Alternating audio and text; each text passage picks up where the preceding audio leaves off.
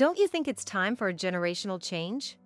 When you're not feeling well, the younger ones can take over, and there are plenty of replacements for an old woman like you. Exactly. Let the young people handle all the work. I was on the receiving end of such sarcastic remarks again today from Ingrid, my boss who is about 10 years younger, and Tanner, a member of the executive team. I never thought just doing my job would subject me to this much criticism. To be honest, I was feeling at my limit, and even the job I loved was starting to become unbearable. Understood. Then I quit. I won't be coming in from tomorrow. I left my pre-prepared resignation letter on the table and quickly left the office. Whatever happens to that company from now on, it's not my business. Feeling a sense of relief deep down, I realized I was at peace with my decision. My name is Sophia, a 55-year-old single mother. My ex-husband had an affair in his 30s, leading to marital strife and eventual physical confrontations. So I divorced him to escape from him. My daughter Sarah, who was still in elementary school at the time, remembers those days. She told me how hard it was for her to watch, which was confirming to me that getting divorced was the right decision. Afterwards, I threw myself into my work to raise Sarah, hopping from job to job as businesses closed. I was careful not to fall ill, but I had to do everything I could for Sarah's future. I want Sarah to have as many experiences as possible, good or bad. I don't want being a single mother take her happiness away. That's something I've always wished for, even after she became an adult. But Sarah started staying home more, concerned about me. She has been helping around with house chores since she was little, which made her more mature than her peers. I've asked her if she was overexerting herself, but she always smiles and says, "If it can lessen your burden, Mom, it's no problem at all." What a sweet child. To be able to witness Sarah's growth up close and feel happiness. It's a reminder that I can't become complacent in our situation. Sarah's long-term boyfriend also made me feel this way. When he came over to greet us, he turned out to be a kind man who even helps with household chores. This is why I needed a self-improvement as well.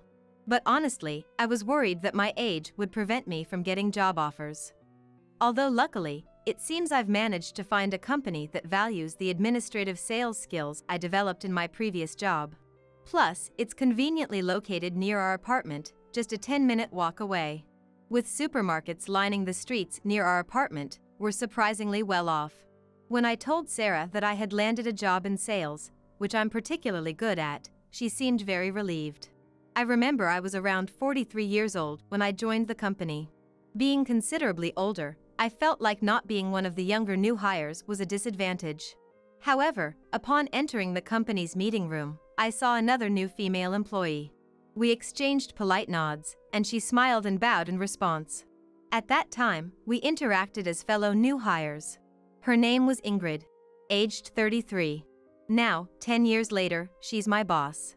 Despite the 10-year age gap, I couldn't help but think she had been raised well based on how gracefully she sat in her chair. She always had a subtle makeup, her smile was so charming and I envied her for it. I thought she was such a nice girl and looked forward to getting along with her. Just talking with Ingrid was enjoyable. I wondered when was the last time I felt this way about someone. Honestly, I had a very good impression of Ingrid. But perhaps it was too early to judge someone without knowing their character. After joining the company, I went through proper training and started working alongside my colleague Ingrid. She talked about her college days and hoped to utilize what she had learned. She really was a hard worker. Seeing Ingrid so dedicated to her work inspired me to do my best. As the busy days went by, before I knew it, about 5 years had passed. One day, during a morning assembly in March, our boss at the time said, "I have an announcement to make to everyone." Ingrid then stepped forward, smiled gently, and bowed. "Starting from April, I'll be taking a leading position. Please, I'd appreciate all of your support." After Ingrid finished her greeting, there was a round of applause from all the employees. Becoming a manager wasn't uncommon. Yet, why did it seem like all the employees were on Ingrid's side?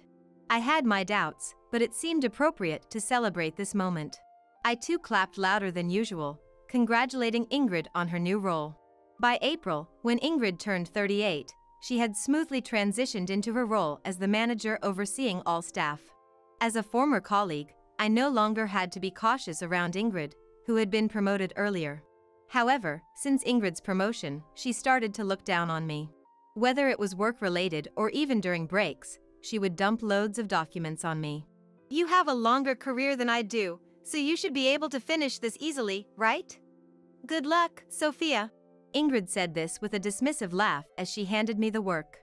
Furthermore, upon checking the documents, I found resumes of new hires, which made me wonder if she intended to give me a recruitment role. I couldn't understand what she was thinking. The documents contained many items necessary for administrative work. Not just the tasks I was originally supposed to do, but also duties as a recruitment officer, and it seemed she wouldn't listen to any complaints I might have. However, my previous boss had recognized my skills. Thanks to him, I was entrusted with administrative sales tasks. I felt immense gratitude towards my previous boss, who focused on developing each person's skills based on their strengths. With gratitude, I have been making an effort to complete my work diligently. I couldn't help but to think that dumping work on someone without considering their feelings was questionable. Moreover, some of the documents included tasks that Ingrid was supposed to do herself. What is going on? Confused, I decided to ask Ingrid about it. However, the words that came out of her mouth were unbelievable. You've been working longer than I have, haven't you? If you can't do this much, there's no point in working at all. The notion of Ingrid delegating her tasks to a subordinate. Moreover, the excessive amount of work started to stir anger within me. But causing a scene would solve nothing. I managed a gentle smile and said to Ingrid, I see. You gave me the work because I've been here longer, right? But don't you think it's odd to pass your own tasks on to someone else? Ingrid, looking smug, scoffed at my words. I am your superior. I'd appreciate it if you'd stop talking back. What kind of attitude is that? Ingrid's demeanor had changed completely since she was promoted. It was as if she had become a different person. The reason for this change would become clear later, but at that moment, I had no choice but to suppress my anger. I wanted to voice my complaints, but being an employee, I couldn't afford to be fired. Despite my mixed feelings, I had to endure. One day, we were informed during the morning assembly that an executive will be visiting. An executive, huh? I wondered what kind of person they would be. Then, just after 10 a.m., an unfamiliar man walked in. He was dressed in a black suit, with his hair neatly styled. He didn't look flashy, but his sharp gaze was somewhat intimidating. Standing before the employees, he introduced himself as Tanner, presumably around the same age as Ingrid. I will be serving as an executive here. I've been assigned to this company starting today. I look forward to working with you. Tanner bowed politely and flashed a business smile, charming many of the female staff. It was hard to imagine anyone not liking him at first glance. However, based on my experience, men like him are always two-faced. I thought this because my ex-husband too had a charming smile. He was considerate, willingly participated in household chores, and seemed kind. Yet, I discovered his infidelity while preparing dinner one day, overhearing a call he claimed was work-related but was actually with another woman. If it had been work, his expression would have turned serious. But instead, he looked happily engaged. This led to a confrontation, fights, and eventually divorce. Fortunately, I had consulted a lawyer before our divorce, leading to a successful claim for compensation in the divorce settlement, which helped me raise Sarah until she came of age. In a way, I had to be thankful to my cheating ex-husband. Back to the story about the company, it seemed that Ingrid, my female boss, and Tanner, the executive, started spending more time together. I wasn't certain, so I decided to ask one of the employees during lunch break. It turned out that Ingrid and Tanner were indeed in a relationship. So, they were considered a couple in their 40s. From my perspective, they were a couple 10 years younger. I didn't want to interfere with their romance, but they were openly flirting in front of everyone, regardless of whether it was during work or in their private time. Honestly, I wished they would save such displays of affection for outside of work. It felt like they were flexing their relationship. While recalling the times with my ex-husband almost brought me to tears. Ingrid approached me, boasting with a proud smile. Despite everything, Ingrid and I were former colleagues. We both liked to speak our minds, so we often had honest conversations. However, Ingrid looked down on me with a sense of superiority, reminiscing about when we first joined the company. as Ingrid and Tanner took on their new roles, and another 5 years passed. I entered my 50s and suddenly started experiencing pain all over my body. Thanks to that, I ended up going to the hospital, where I was prescribed medication. Without it, I would have been unable to maintain my health. For example, if I said I was feeling unwell and needed a day off, I'd be called an old person. And if I asked for help because I was struggling, I'd be told that after working for so many years, I should be able to manage. I wished they could be more considerate. Would speaking out get me fired? There are cases where people are let go at the whim of their boss. To make matters worse, Ingrid publicly announced my age to all employees, portraying herself as a young and attractive woman. Just as my anger was reaching its peak, Ingrid and Tanner came over to my desk, with Ingrid rudely sitting on it. Glaring sharply, Ingrid mockingly laughed and said, "Scary!" Tanner, standing beside her, believed only what Ingrid said and looked down on me. "What do you want?" I asked, listening to their request. However, the words that came out of their mouths were unbelievable. "Don't you think it's time for a generational change? After all, the young ones should be doing it, and there are plenty of replacements for an old woman like you." Exactly. The work should be left to younger people like us. Hearing this, I was shocked. But I realized it was better to leave such a workplace. Looking at them, I smiled broadly and said, "Understood. Then I quit. I won't be coming in from tomorrow." I left my prepared resignation letter on the table and quickly exited the company. Whatever happens to that company from now on is no concern of mine. Thinking this, I felt a sense of relief deep inside. Upon returning home, I immediately contacted not only Sarah but also my best friend, Karen. I just wanted to feel at ease now. I wanted them to hear about what happened at the workplace I had just left. When I called, both of them encouraged me, saying, "You did well." And I couldn't stop the tears of joy. Sarah mentioned she had an important job to finish but would come over as soon as she was done. Meanwhile, Karen said she'd come right over, so I'm currently waiting at home. About an hour later, the sound of the doorbell woke me up. I had fallen asleep waiting, perhaps due to the exhaustion from work. Peeking through the door's peephole, I saw Karen standing there. When I opened the door, Karen hugged me, looking worried. "What happened?" "What do you mean, what happened? I've been telling you since high school to consult with me before reaching your limit." Karen was visibly upset, almost like a mother to me, which made me burst into laughter. She's so kind, like a reliable sister, it's comforting. But I knew this wasn't the time to be fully at ease, since it was because of those two that I had to quit my job. If I want Sarah to be happy, it would be wrong not to stand up now. As a mother, I should be able to overcome even the greatest obstacles. "It's okay, I'll be okay." Watching me try to regain my composure, Karen, who knows how to be polite when guests come over, said she'd like some tea if I had any. I hurriedly prepared the tea and poured it into cups. "You haven't changed, Sophia." What? Is that a dig?" No, I meant it in a good way." Being told this at such a time was mentally challenging. If it was meant positively, then there's no issue. I prepared my own cup of tea and sat on the sofa. "So, can you tell me about this former colleague and the executive?" Karen's serious look made me realize she wanted to hear the whole story. I decided to tell Karen about everything that had happened with Ingrid Tanner. How Ingrid, who was 10 years my junior and a former colleague, became a boss at the company. How Tanner became an executive at the same company around that time. And how those two apparently started dating and then my harassment increased. After hearing everything, Karen became visibly upset, her fidgeting intensifying. A habit of hers when she's angry, which she has had since we were young. Her husband has told her to work on it, but it's a hard habit to break. Knowing Karen was angry on my behalf was comforting. I wasn't the only one upset. Caught up in my feelings, Karen suddenly grabbed my shoulder and said, "Come work at my hotel."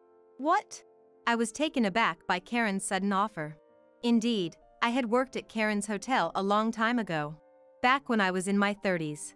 It's been about 20 years since then, so I assumed Karen's parents had forgotten about me.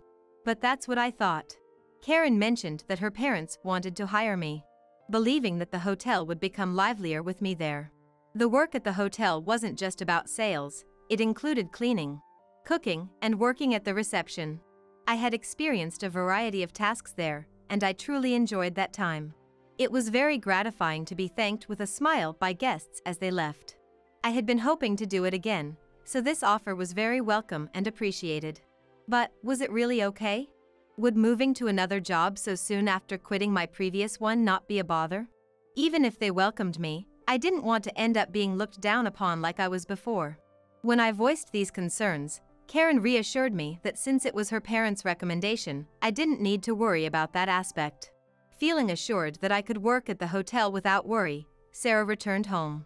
I explained the situation to Sarah, and she became as angry as Karen had been. I won't forgive those two. Mom deserves to be happy, she said. Thank you, I said, hugging Sarah. I also mentioned that my next job might be at the hotel where Karen serves as the manager. Sarah responded with enthusiasm. I'll do it too. Apparently, she had decided to quit her job as of tomorrow. With that settled, Sarah and I began to prepare. Karen mentioned that there was a dormitory near the hotel for employees, rarely used, and offered to show us. I'm fortunate to have such a great friend. Karen is too good for me. While feeling moved, we managed to get most of our preparations done.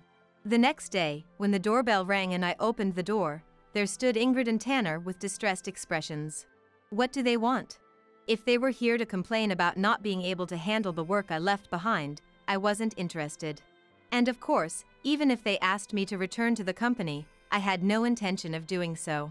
However, they immediately began to apologize profoundly. They were even crying on my doorstep, begging for help. I decided to at least hear them out and invited them inside. Ingrid and Tanner were completely deflated. The pair who had once looked down on me now silent and heads bowed. The sight of this role reversal was amusing, but I held back my laughter. There was no rush to listen to their story. Just to be clear, I've quit the company, so you're just strangers to me now. But remember, I've recorded all your actions and words towards me, I told them, showing them the recordings on my mobile phone. This advice had come from Karen back when I was still employed, suggesting that recording could serve as evidence if needed. It turned out to be quite effective against the two. Stop! I was wrong. It was wrong of me to look down on people. That's not all, is it? You tried to sway the entire staff to your side by taking them to high-end stores, didn't you? Ingrid looked surprised and wide-eyed, as if to say, "How did you know about that?" I couldn't gather solid evidence, but I managed to hear a story from one of the employees, which I recorded. The employee, a man, told me he went out to dinner because Ingrid seduced him with her charm. Being single, he had some expectations, but they just disbanded right after the meal, without any progress. Ingrid got a raise, and he felt he hadn't grown at all, which disappointed him. There were rumors of other men involved with Ingrid. Such stories seemed to have become somewhat of a rumor. When I explained all this, Ingrid was too shocked to say anything. Tanner, on the other hand, was the one unable to contain his anger, shouting about the presence of other men. I coldly retorted, "You're one to talk." Tanner's assignment to our company was due to his philandering being exposed at his previous job. It was meant to cool him down, sending him to a male-dominated sales department. But his penchant for women only flourished. It was only a matter of time before the president would hear of it. I knew this from a conversation I had with the president, which I also recorded. After playing all my recordings to them, they sat in silence. However, I had something I wanted to ask. So, what do you want exactly? Surprised by my question, they shifted uncomfortably. Tanner spoke up for a mute Ingrid. "We're in trouble without a hiring manager.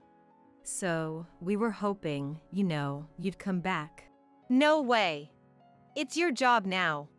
I've already found another place to work starting today. You can't demand anything from a former employee, right? Resignation is a right given to employees. If they tried to take that right away, I'd have to act against them as a black company. Upon hearing this, they pleaded, "Please, not that." In panic, I yelled for them to leave and chased them out. I didn't want anything to do with them anymore. Healing the wounds they caused me would be difficult. Closing the door, I let out a deep sigh of relief, tears welling up as I finally felt it was over. Then, the male employee who helped with the recording contacted me. Ingrid and Tanner went back to the company and apparently sought out the president, asking for their managerial and executive roles to be revoked. They confessed everything, expressing concern for me. The previous boss was the current president, who had expressed concern for my health. Promptly, new supervisors and executives were appointed from among other employees. The president mentioned that moving forward, care would be taken to ensure work could be done more peacefully. This was communicated to all employees by the president during a morning meeting, leading me to be certain of its truth. Ingrid and Tanner, now demoted to regular employees, were working hard. Tanner, back to being an employee for the first time in a while, admitted he hadn't realized how hard it was. Looking down on people is a lesson learned the hard way. What goes around comes around. Being serious about work is not only natural but crucial. Later, I became responsible for cleaning at the hotel. When I expressed a desire to try something different from sales, Karen readily agreed. Sarah joined me, becoming the face of the hotel at the reception. Karen's husband, a chef, had several apprentices, making a team of 5. Tasting their cooking, I thought it was heavenly. As we settled into dorm life, Sarah and I found ourselves discussing more positive topics. Enjoying the smiles of our guests made this job the most comforting. Sarah said, "I'm glad for you." For Sarah, my happiness was all that mattered, wanting to support me and be a confidant forever. You're no longer needed. We're getting a divorce. As soon as $200,000 of severance pay came through, my husband William suddenly brought up divorce. Understood. Let's get a divorce. What? After that, I was determined to make my husband's life a living hell. I, Olivia, am 67 years old. My late dad ran a company, and I was brought up without want as the daughter of a president from a young age. At that time, not as many people went to college, and I was no exception, going to a junior college. After graduating from junior college, Dad brought up the topic of marriage. The partner was the son of the then executive vice president of Dad's company, William, who was 2 years younger than me. I had never considered marriage, but out of respect for Dad, I agreed to at least meet William. The William the first met for the first time on the day of the meeting was a fine young man with a kind smile inherited from the executive vice president. William was still only 20 years old at the time. However, his stories of working at a local company after high school graduation were very exciting to me, who only knew student life. He knew so much more than me, and William seemed reliable and shining. Thus, within half a year from the marriage talks I was initially not keen on, we smoothly got married. Shortly thereafter, William switched jobs to Dad's company, and though he struggled with the change in job type, he worked hard. Our 3 children, now adults, have each started their own families and live independently. With the children having left the nest, our house felt suddenly spacious, and I was enjoying living just with William again after a long time. Now, with Dad gone and the company entrusted to reliable people, William, who had worked there for 45 years thanks to Dad, was finally facing mandatory retirement this year. Thanks to his long service, once the severance pay is out, we had planned to go on a trip to a hot spring or something. And on William's last day of work, I was busy preparing to celebrate grandly with our children invited. Wow, Mom, you really went all out with the cooking. Dad's retiring, huh? Gotta find a hobby so he doesn't get old and bored. Grandpa's going to have every day off now? That's nice. Our eldest daughter even brought her children, making it a lively wait for William's return. However, the guest of honor didn't come back, no matter how late it got. As it got late and we couldn't reach him, we decided to disband for the night, calming the worried children by suggesting he might be celebrating with his coworkers. I felt bad for the sons who drove here after work, but I sent them off with the prepared food as souvenirs, saying, "Let's celebrate together again properly another time." Alone at home, I stared at the phone for ages, but still no contact. I continued to wait in the living room for William's return, but he didn't come home even by morning. Messages of concern kept coming from the children. With the situation unchanged, I gave up replying to those messages and tried calling William again. The phone rang a long time. Could it really be something? Thinking this, I made the fourth call, and finally, the phone connected. "Olivia, you're really persistent." The voice on the other end of the phone was William's, sounding slightly annoyed. Hello? That's good, everyone's worried. Where are you? I told him about trying to celebrate his retirement yesterday with the children gathered and how we were worried because we couldn't contact him. Without even a murmur to indicate he was listening, I couldn't help but ask his whereabouts again. "So, where are you?" "You wouldn't know." "I've retired from my job now, and I've decided to live freely, so I rented a new place." "What? You rented a place?" William's unexpected words made me ask again. Then, William started laughing over the phone. "I'll tell you now, why do you think I married you?" "To get into your dad's company and take the good parts, obviously. Though it was unexpected for me that your dad didn't give me the president's seat but to someone else. Despite all the effort I put in to please him, that's rough."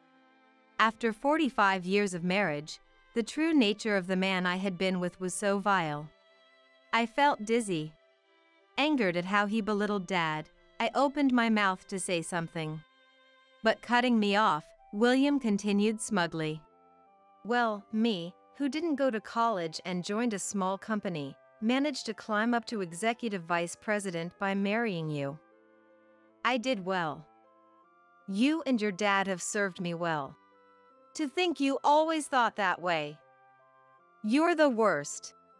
Driven by frustration and disbelief, I found myself uttering disparaging words to William for the first time in our marriage.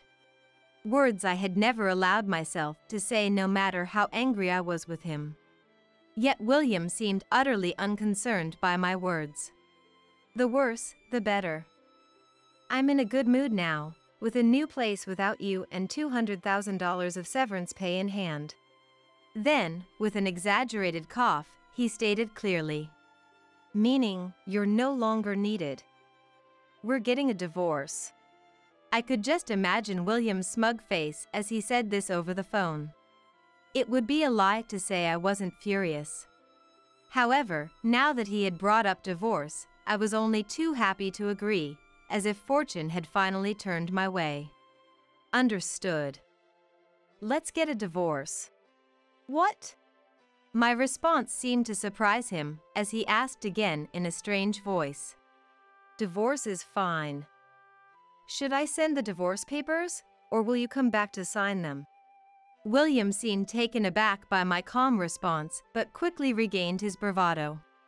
"I don't ever want to see your face again. I'll give you the address, so send them." I replied to William's spiteful comment and noted down the address. Indeed, it was in a completely different area, neither his hometown nor where we lived. He had apparently rented a house on entirely new ground. Later, I sent the divorce papers with my signature to William's new house. A few days later, a notification that the divorce papers had been processed arrived at our home. Knowing the divorce was finalized brought a certain relief to my chest. Then, as if timed, a call came. "Hello?" As expected, it was my now ex-husband, William, on the line. "Did you get the notification too? Now that we're officially strangers, I thought we should settle the financial matters properly. All I ever received was a set amount for living expenses. You were the one managing everything." There were no valuables like debit cards left at the house. William must have everything by now. I wondered if a divorce like this meant splitting everything in half, as I organized my thoughts. "I'm aware of that," William prefaced. "The mortgage on the house is paid off, and since you're living there, you can have it. There won't be any other distribution of property, so do whatever you want with the house." No distribution of property? What about the savings and the severance pay? There are no savings, that's why I'm giving you the house. Be grateful. Whether there truly were no savings, I didn't know, but this way, William had managed to abscond with the entire $200,000 of his severance pay. 2.5 years after these events, I continued to live quietly in the house I was given, avoiding any contact with my ex-husband. My children, upon hearing the details of the divorce, were furious, suggesting I confront Dad or consult a lawyer.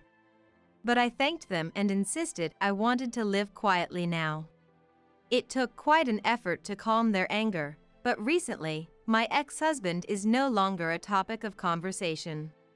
And today, my phone has been ringing off the hook since morning. Even without answering, I knew it must be William. Because, after 2.5 years post-divorce, I had finally begun my revenge on William. He must be growing increasingly irritated by now. I decided to finally pick up the phone as the calls started coming in more frequently. Did it finally reach you? Sorry to keep you waiting. Immediately after confirming the caller, I delivered the line I had been holding onto for so long. I'm claiming compensation for infidelity during our marriage. Indeed, William had been having an affair with a subordinate at his company just before his retirement. I had learned of this and immediately began gathering evidence, planning to divorce after his retirement. However, conveniently for him, William hid his affair and initiated the divorce, leaving behind an old house while taking all the severance pay. While the divorce itself was somewhat expected, I was determined to make him pay for his selfish and cowardly actions until the very end. Now, being able to claim compensation from both him and his affair partner, I felt an inappropriate thrill that the start had finally begun. William, on the other end of the phone. It's been over 2 years since we divorced. There's no way you can claim compensation. Sounded irritated. However, I had already consulted a lawyer and sent a certified letter to both of them. Compensation for infidelity can be claimed within 3 years of becoming aware of the fact. I explained this to him carefully and in detail. William and his affair partner, confident they had managed to hide their secret or perhaps complacent about the impending divorce, had inadvertently provided ample evidence in a short period when investigated. Thus, because the investigation period was short, even 2.5 years after the divorce, there was still ample time to claim compensation. I had been waiting for this moment.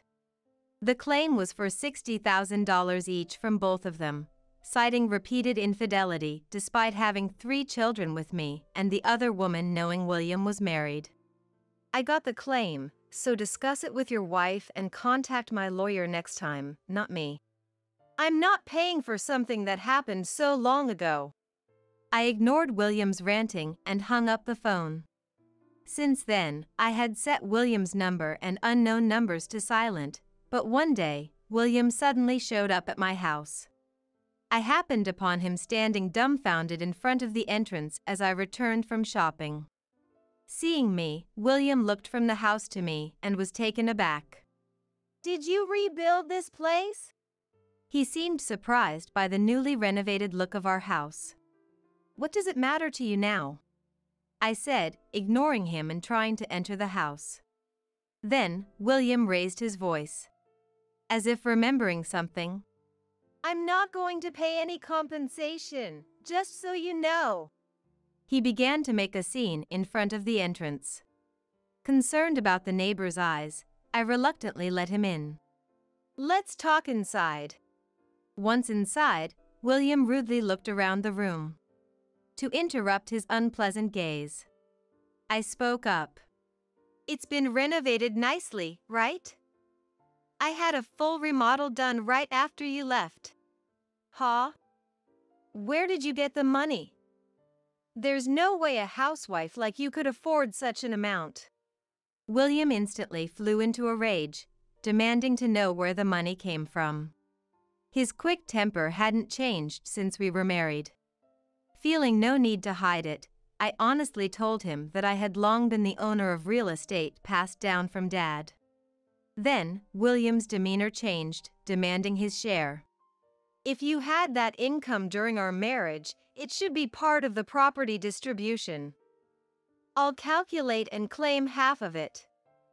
Actually, since you hid it from me, I'll add a 20% delinquency charge. I was appalled by his greed but explained patiently. Look, you can only claim distribution of property within 2 years after a divorce. That right has long expired. You can rant all you want, but legally, you can't claim it, and I'm not obligated to comply. Hearing this, William slammed the table and stood up. Then snorted and spoke with a face as if he was convinced of victory. Keep talking. I have my plans too. And so, he left without further discussion about the compensation. Later, William came for a discussion with his new wife, the former affair partner, and a lawyer. His plan, it seemed, was to employ professional help as I had. However, as expected, he was advised that a property distribution claim was no longer possible, so they decided to negotiate reducing the compensation for the affair. Don't think everything will go your way. I'm not paying you anything. In truth, William was trying to get out of paying altogether, but after both lawyers painstakingly explained the validity of the compensation, even his own lawyer admitted that avoiding payment was impossible given the evidence.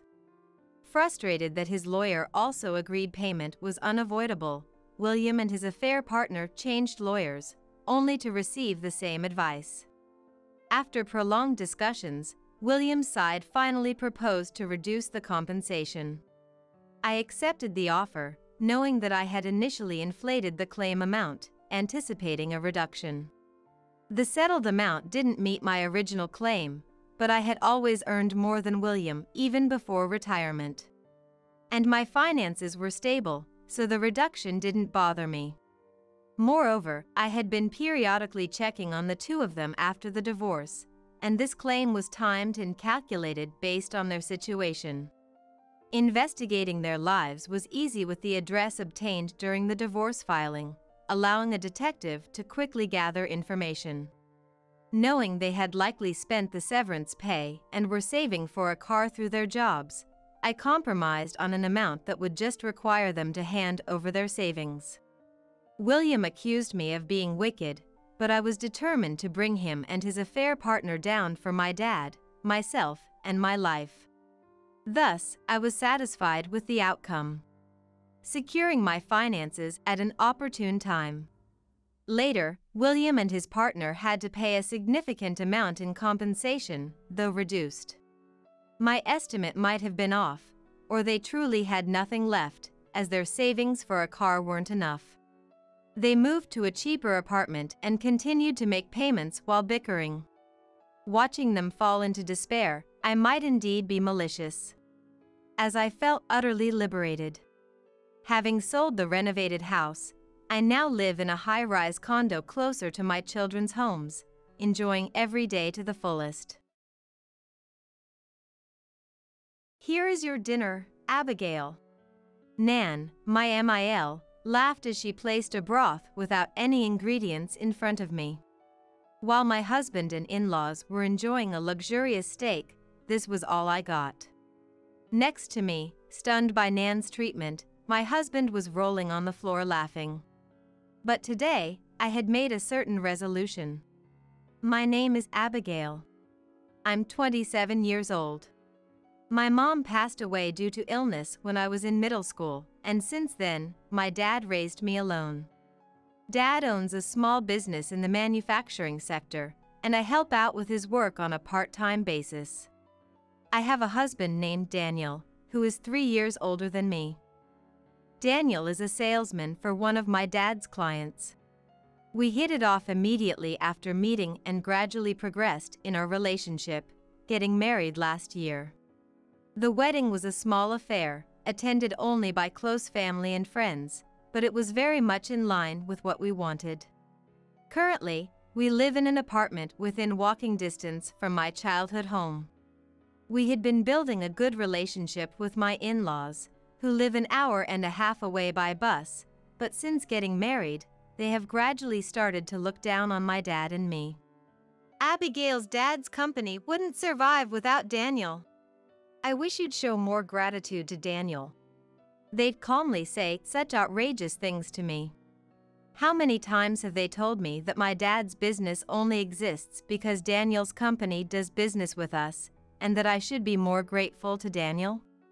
Initially, I kept this from my dad, but one day, I ended up complaining in front of him and he found out.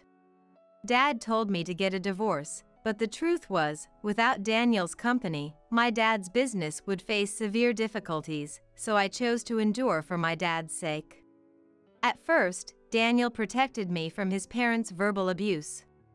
"Don't worry about it," telling me. However, after constantly being told by the in-laws that Daniel is above Abigail since he married her, he unconsciously started to take a superior stance over me. And gradually, he became more arrogant, now often making snide remarks and acting haughtily. The kind Daniel I met at the beginning is gone. Amidst all this, we decided to visit the in-laws' house for the upcoming long weekend. When we arrived at the in-laws' house by train, they welcomed us at the entrance, but "Daniel, welcome. We've been waiting for you." "Ah, Daniel. Good to see you. You must be tired." I knew it, but the in-laws welcomed only my husband, treating me as if I didn't exist. "I'm here too. Thanks for having us today." I managed the customary greeting, but the in-laws only talked to my husband, ignoring me. Still, I was about to start preparing dinner as always ordered, when Nan spoke to me. "Ah, no need to prepare anything today. I ordered some luxurious steaks for dinner." "Oh? Is that so? Thank you." It seems Nan had ordered steaks for delivery, so I moved from the kitchen to the living room. "High-quality steak, it's been a while." Daniel seemed to be in a good mood, relaxing. As I was thinking it was about dinner time, the doorbell rang, and Nan went to receive the delivery. She started placing the steaks on the table, but to my shock, there were only 3 servings. Luxurious steaks were placed in front of Fael John, my husband, and Nan. What about my portion? "Abigail's dinner is this." "Eh?" What Nan placed in front of me was a soup without any ingredients. "It's from yesterday." "We ate all the ingredients yesterday, so it's just the broth." Nan laughed loudly. John and my husband also burst into laughter. What's so funny, my husband was laughing so hard he was having trouble breathing. Silent, I was stunned as Nan, laughing condescendingly, uttered unbelievable words. "Your poor bottom-of-the-barrel company should just shut down already. This ingredient-less soup is enough for a poor person like you." Nan's ugly laughing face. To that, "This is the last time I'll be meeting with you, so I don't care," I said. "What do you mean?" Ignoring the surprised Nan, I took out a certain document from my bag and thrust it towards Daniel. "What's this?" "Divorce papers." "I've already signed, so can you just sign them quickly?" Caught off guard by my actions, Daniel stared at the divorce papers for a few seconds before. "Why all of a sudden?" "It's true that Dad's company isn't doing well. Don't get mad." He tried to reason with me. Continuing. "You usually don't talk back no matter what's said. What's gotten into you today?" he asked. "I'm tired of putting up with it." "You don't need a poor man's wife either, do you?" I coldly informed him. "Huh? What are you talking about?" My husband showed a puzzled look. To such a husband, the in-laws chimed in. That's right. No need for a poor man's wife. Just get a divorce." they incited. Daniel hesitated for a while but, under the pressure of the in-laws' momentum, signed the divorce papers. I took the divorce papers and silently left the in-laws' house. I went straight to the office to submit the divorce papers, and with that, my divorce from Daniel was officially finalized. Feeling relieved, I returned home, took the luggage I had packed in advance, and went back to my parents' house. In fact, I had been considering divorce for a while, which is why I had packed my bags. Daniel had no idea I was preparing to leave. He had been indifferent to me lately and probably never dreamed that I was considering divorce. Back at my parents' house, I told Dad about what happened at the in-laws' house and reported that I had divorced Daniel. Dad offered me words of consolation and told me I could stay at home as long as I wanted. The next morning, Daniel, who had returned from the in-laws' house, called me several times, but I ignored all of them. Daniel came to Dad's company as part of his rounds, but Dad, knowing the whole situation, was furious and tried to send Daniel away. Angered by Dad's attitude, Daniel yelled, "Then the deal is off!" and broke the contract and left. Dad and I blocked Daniel and his parents' phone numbers and handled all matters related to the distribution of property after the divorce through a lawyer. I never wanted to see Daniel or the in-laws again. The lawyer was competent and handled the proceedings efficiently, which was a great help. After a while, the lawyer contacted me to say that Daniel had come up with something outrageous. He said he would consider reconciling if I apologized. What a joke. He doesn't seem to realize he's the one who got divorced. I absolutely refused to reconcile. Of course, I decided to ignore it. Then, Daniel started hinting at reviving the business dealings with Dad's company as a condition for reconciliation. If you reconcile, I'll revive the dealings with Dad's company. Daniel seemed to think I would agree to reconcile immediately if he hinted at reviving Dad's company's dealings, but Dad and I ignored this as well. As Dad and I didn't agree no matter how long it took, Daniel came to Dad's company to talk directly. However, he was stunned upon seeing the sign. Eh? What's with this sign? Instead of Dad's company's sign, it had changed to a web design company's sign. Dad had been considering closing down the company due to financial difficulties. After many discussions and consultations between Dad and me, Dad decided to close the business and use the store as my new business office. In fact, my main profession is a web designer. Working at Dad's store was just helping out. That's why I worked there part-time, not as a full-time employee. While working as a web designer, I also helped with Dad's company's work all along. Since Dad closed the company, naturally, there was no need for dealings with Daniel's company. There's no need to request business dealings anew as my work has nothing to do with Daniel's company. Hey! Abigail, you're there, right? Why has the sign changed? What happened to your dad's company? Daniel was yelling in front of my company's sign. Come out, Abigail! Initially, I ignored him, but he kept shouting and wouldn't leave. To avoid causing a nuisance to the neighbors, I reluctantly showed myself. Keep it down. Please go home. Finally, you come out. Explain. What happened to Dad's company? Daniel demanded an explanation. It's obvious, isn't it? Dad's company closed down. The store is being used as my web design office now. When I explained, Daniel scoffed as if mocking me. Huh? Being a web designer is such an unstable job. It's going to be tough going forward. I'll reconcile and take care of you. How much more is this man going to belittle me? What are you talking about? I refuse. When I naturally refused. Why not? Daniel got furious and started causing a scene again. Fed up with Daniel's bizarre tantrum, I finally called the police. Soon after, the police arrived and escorted Daniel out. Until the end. Hey, you'll regret not reconciling with me. I'm saying I'll reconcile, so just accept it. Daniel was shouting. Why is he so obsessed with reconciling? There's no point in reconciling with a wife he mocked for being poor now that he's gotten a divorce.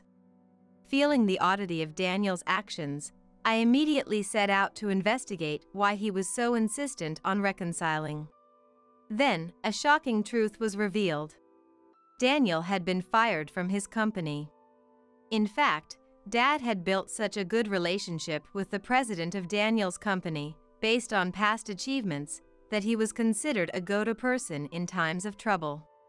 Therefore, when Daniel and I got married, the president and others were pleased, but they were furious when they found out Daniel had unilaterally terminated the contract with Dad's company due to his own divorce drama. Unable to take responsibility, Daniel was fired and was trying to get rehired by remarrying me to mediate between Dad and the company. So that's why he was demanding reconciliation so insistently. I was dumbfounded. Upon learning this, Dad and I immediately reported Daniel's nuisance behavior to his company. We made sure Daniel was warned not to come near me and Dad again. This made Daniel's reemployment hopeless. Am I really never going back to the company, unemployed, me? Proud Daniel couldn't accept reality and seemed to have been living a reclusive life for a while. Eventually, as his savings began to run out, Daniel found it difficult to continue paying the rent for the apartment we used to live in by himself and fled back to his parents' house. Poor Daniel. Forget about such an ungrateful wife. You can stay here as long as you like. Daniel's parents welcomed him back home and seemed to accept him. They are apparently doting on Daniel and taking care of him. My new business, having secured a dedicated workspace in the form of a storefront, is off to a smooth start with increased efficiency. Having a physical store seems to offer a sense of security, allowing me to connect with people and local shops I hadn't been involved with before. Word of mouth is gradually increasing my customer base, and I'm enjoying my work every day. Dad is still young, so he looked for a new job and was hired by a factory that was a business partner of the company Daniel used to work for, based on his track record. The factory is large, with many people working there. Friendly and competent, Dad quickly became well acquainted with his colleagues and seems to enjoy working in a large group. I make sandwiches for Dad every day, and one time when Dad forgot his sandwich, I delivered it and was happy to see Dad working lively and smiling. Everyone working in the factory seems nice. They respect each other, sharing their skills, knowledge, and experience generously to achieve better results. Inspired by Dad, I vowed to work hard at my job too. Meanwhile, after returning to his parents' house, Daniel attempted to find a job but seemed to fail at every turn and ended up feeling defeated. Daniel's parents consoled him. How pitiful. The companies that don't hire Daniel just don't see his worth. Yeah, exactly. It's like everyone's just messing around. I'm offering to work, and they dare not hire me. Daniel isn't at fault. Take your time looking for a job. Even after that, Daniel took several employment exams but failed miserably. Despite having an average education and work history, he couldn't even pass the document screening because he was aiming too high. Stressed from unsuccessful job hunting, Daniel started frequenting slot machines and eventually ended up in debt. Every day, unemployed Daniel lazed around at home, not helping with housework and going to slot machines. Initially, Daniel's parents spoiled him endlessly, but they eventually ran out of patience with his lack of initiative to work and constant slot machine visits. We can't take care of an unemployed person. Get out! They yelled at Daniel, turning against him, but Daniel retorted. Didn't you say I could stay as long as I liked? What's this all of a sudden? I'm not leaving. And they seem to argue frequently. Even when told to at least help with housework, Daniel does nothing and lazes around. He frequently orders pizza and steak for delivery with his parents' money, significantly increasing the food expenses. He would also finish all the food in the refrigerator at night. Continuing such a lifestyle, he became increasingly overweight and unhealthy. I think Daniel's parents are partly to blame for Daniel becoming like this, but they don't seem to realize it at all. They act as if they're victims of a good-for-nothing son. The neighbors talk, making their lives very uncomfortable. That family harassed their wife until she left, and their son got fired and came back unemployed. Sometimes, the parent-child arguments are so intense that the sound of breaking dishes can be heard. Noise complaints have led to the police being called several times, and they've been warned. Daniel's debt only grew, leading him to buy a large number of lottery tickets as a last resort, which, of course, didn't win, causing debt collectors to start showing up at his house. Finally realizing he needed to earn money, Daniel, thinking it would be easy, applied for and got a part-time job at a grocery store. However, the part-time job at the grocery store was tens of times harder than Daniel had imagined, with a wide range of tasks. Underestimating the grocery store part-time job, Daniel struggled significantly. He worked there, being scolded by student part-timers, but somehow managed to keep the job. I happened to pass by the grocery store recently and saw Daniel working there, looking nothing like his former self, filled with confidence. Now, he looked downcast, dark, overweight, and disheveled, almost like a different person. I muttered to myself that it was his responsibility, feeling refreshed. I thought I was done with love, but thanks to a friend's introduction, I recently started dating a sincere man. I introduced him to Dad, and Dad seems to like him very much. We're planning a trip together, which I'm really looking forward to. Divorcing Daniel was truly the best decision. I'm living a very fulfilling and happy life, both personally and professionally.